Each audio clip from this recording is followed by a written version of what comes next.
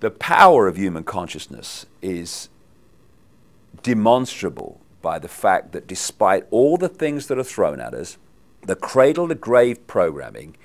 vast numbers and an exponential curve of numbers are now waking up from it. And it's this awakening that is going to bring this control system down. Not tomorrow, not next year, not the year after, not in 2012 like so many people kind of talk about, but I reckon about 2016, this awakening will have reached the point where the tipping point comes and this control system comes down, because the control system is absolutely founded completely